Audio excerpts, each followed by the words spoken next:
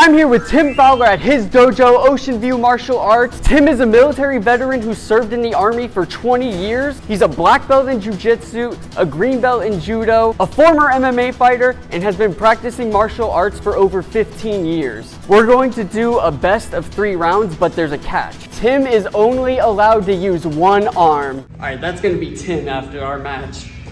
Round 1, fight!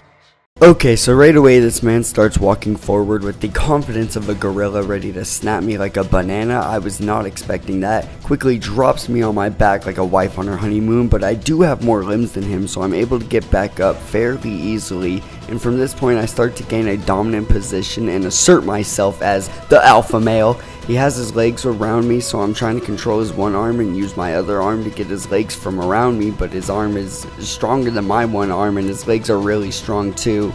And in an attempt to get out from between his legs, he turns into Mega Mind and just takes my arm right here with a 1 billion IQ play. And I'm trying to take control of my arm back and then see a chance to lock his leg until I see his heel vulnerable, and I try and take that, but he just completely flips it around, takes advantage, and so now he is the alpha male and completely embarrasses me, flipping me over like a Krabby Patty on the grill, and eventually lose control of my arm, and he forces me to tap.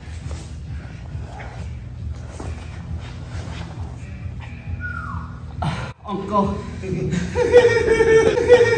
It didn't even hurt, I just knew I was gonna bleed. His legs are too strong. 3, 2, 1, go. Round 2, and this is the most embarrassing round in my opinion. Right away he's kind of like trying to maintain control of my right arm, my dominant arm, and he grabs my sleeve there. I can't use it.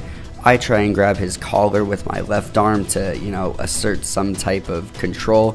It doesn't really work. He drops down to the ground. He's holding on to me still, takes me down there with him, and he basically controls my dominant arm for a majority of this round. So right here I'm trying to take his heel and turn him into Achilles, except I'm the arrow, but obviously I failed because I'm just a big disappointment, and he basically just starts carrying me around with his legs until I eventually mess up and he grabs my neck from behind. So the lesson learned here is never have your butt facing another grown man. Next I try and grab his arm and get up with my other arm, but he is just an absolute menace and takes my arm with his legs, and then it's not too long before it's over after this.